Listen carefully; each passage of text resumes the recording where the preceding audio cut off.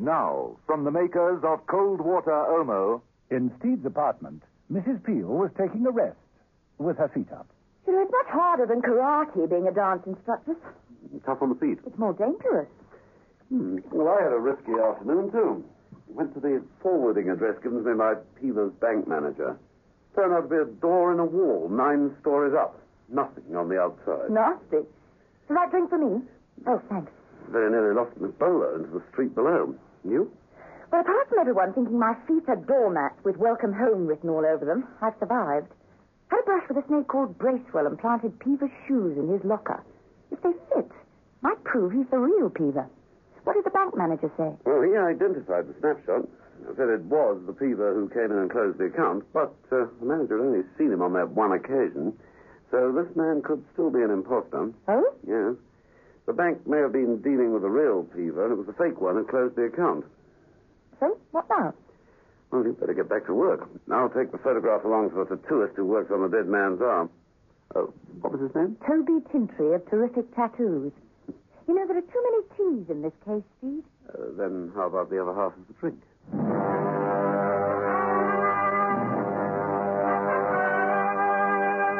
The Avengers.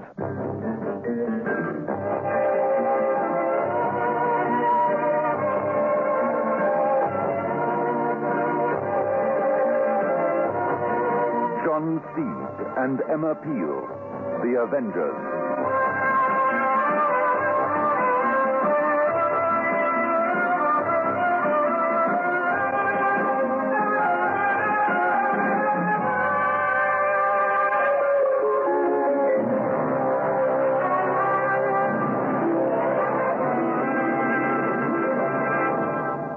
Once an Omo user, always an Omo user, because it gets out the worst dirt and stains.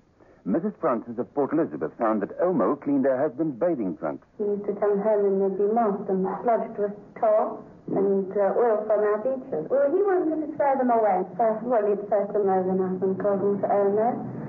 And the next day they were shimmering white again. Cold Water Omo cleans best. Over 1 million South African housewives have proved it. Day in, night out, only a woman, perfectly groomed, sweetly perfumed. Now you can choose from Benolia's 5 new classic fragrances.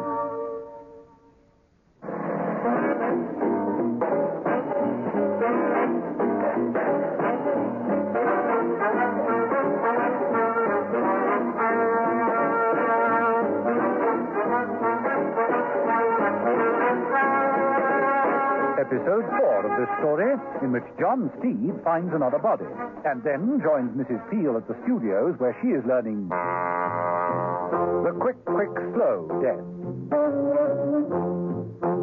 Mrs. Peel thought she'd got the raw end of the deal, but then she usually did when assigned to a case with John Steed. Certainly, work as a dance instructress with terpsichorean training techniques had its disadvantages.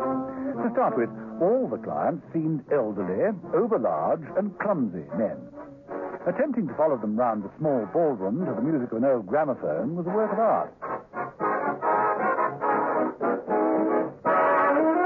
Nicky, Emma's companion and fellow instructress, gazed over her partner's shoulder, the despair in her eyes reflecting the pain in her feet. But, professional at her job to the last, she said, Why, you're making enormous improvement, Mr. Washington. So light on your feet. Oh, you're murdering mine. That's right. Splendid. I think I need a bone graft.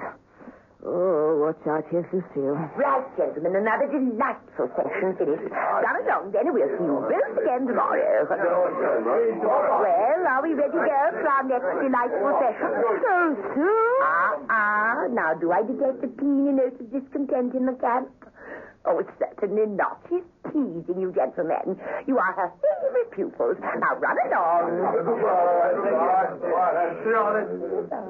It was at that point that Arthur Peever entered, a pair of dancing pumps clutched in one hand. Mrs. Peel's eyes never left them. Mrs. Peel, you will partner this gentleman, Mr. Marsh. Aye. Even bigger than the loft. Mrs. Peel, Samba and Black Bottom. Many a true word. Watch out for flying glass. And you, Mr. Peaver, Nicky will take you through. Yes. Oh, naughty, naughty, Mr. Peaver. Let me see those shoes. Now, I've warned you before. Look, nails protruding. You'll absolutely ruin our beautifully sprung floor. Sorry. Come along, we'll get you another pair. Mrs. Peel watched the scene with chagrin, unable to follow Lucille, who turned at the doorway and said, Get on to the left, Miss Peel. It's you. Yeah, this girl will listen. Oi, oi, Samba. Oi, oi, Samba. At 5 and enthusiastic. That's too much. I'm going to claim danger money. Mrs. Peel, holding her partner at arm's length, took the floor, while in the locker room... Yep. Skandowski. English. I told you, speak only English here. But I don't understand. What was all that about? Nothing need bother you. You're just Arthur Peaver, remember? A quiet little Englishman. Now, change into these other pants. Lucille Banks selected another pair of shoes. Peaver reached out for them. As he did so, the sleeve on his right arm rode up a little. Lucille reached forward, reacted with a gasp. Excuse me. I'll be right back. She left the locker room hurriedly and went to find Ivor Bracewell, who was admiring himself in a full-length mirror as he practiced a few dance steps. Ivor, stop jogging about and pay attention. It's urgent, very urgent. Why, what is it? The tattooist. We forgot all about the tattooist. How could we have been such fools? Quickly, it's not too late. Not if we act now, at once. Business was not brisk at Toby Tintry's tattoo workshop, but Toby, artist to his fingertips, was putting in a little practice. With a very fine drill, he was tattooing a large, pink garlic sausage.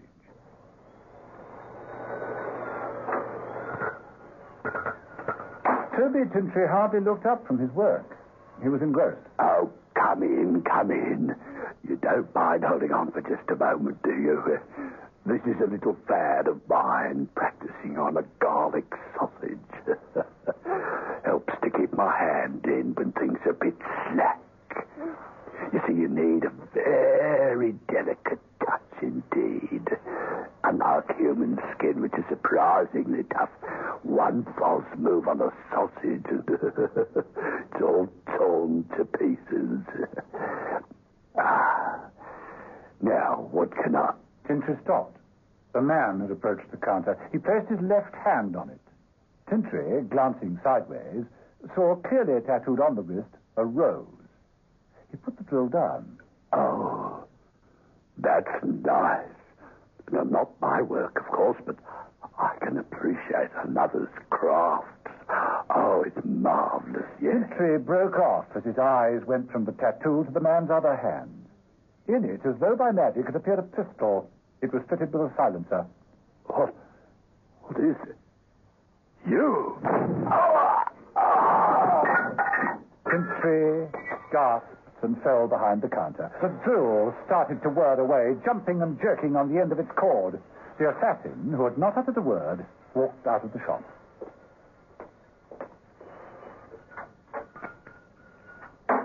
Toby Tintry, mortally wounded, dragged himself painfully towards the drill. Oh, God. Got to tell. I've got to...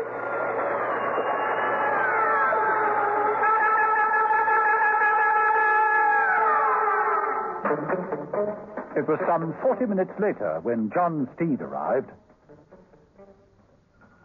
Oh? Anyone at home? The sound of the tattooist's drill caught Steed's ear. He walked over and switched it off. It was then that he saw Tintry's legs sticking out behind the counter. What the devil? Dead all right. But what's this?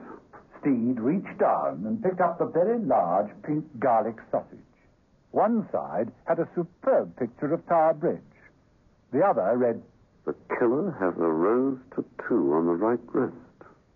well, that's a clear enough clue, surely, Steed.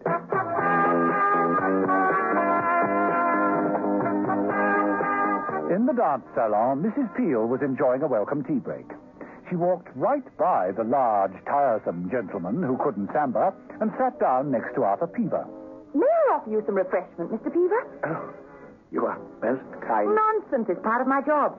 Besides, I want to get to know you better. Oh, too kind. Well, why not?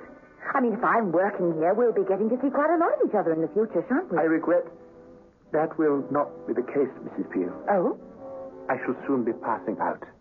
Passing out? I am within a fishtail of receiving my diploma in ballroom dancing. When I have that, I shall have no need to attend classes. I shall pass on, Mrs. Peel, and we shall not meet again. Excuse me, please. Emma, suffering. Why not put your feet above the level of your head? It soothes them so much that the agony's only excruciating. Nicky, Mr. Peaver was telling me he'll be receiving his diploma soon. That's right. Yeah, but I've been dancing with him. If dancing's the word. He's terrible. Well, then why the diploma? Good for business, I suppose.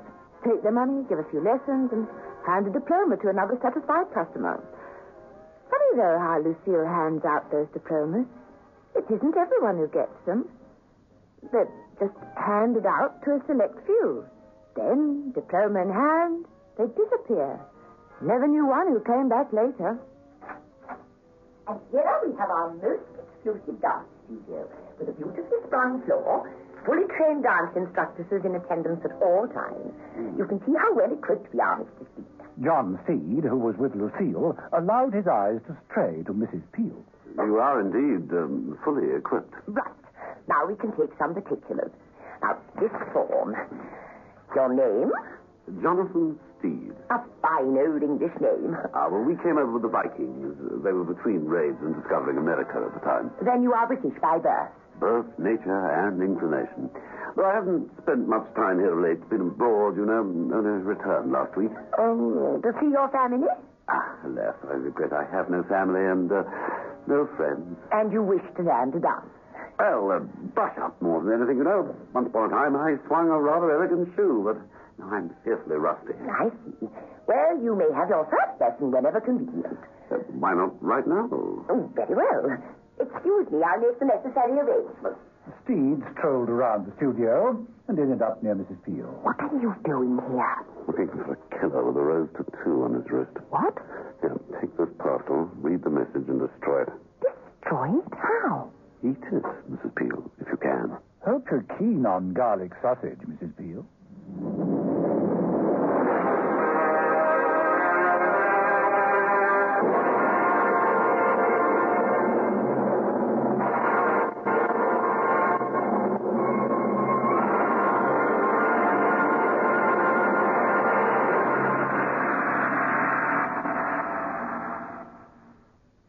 Out of the blue comes a new way to fight tooth decay for keeps.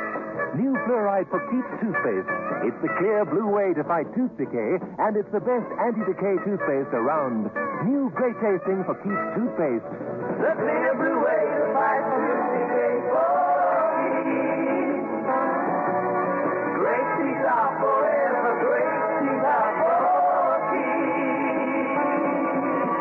New family fluoride for Keeps toothpaste. There's no dirt that can stand up to the cleaning power of cold water Omo, If you use cold water, Omo comes out very, very easily indeed.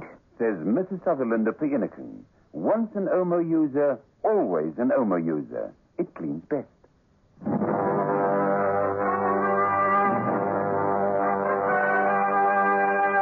The Avengers.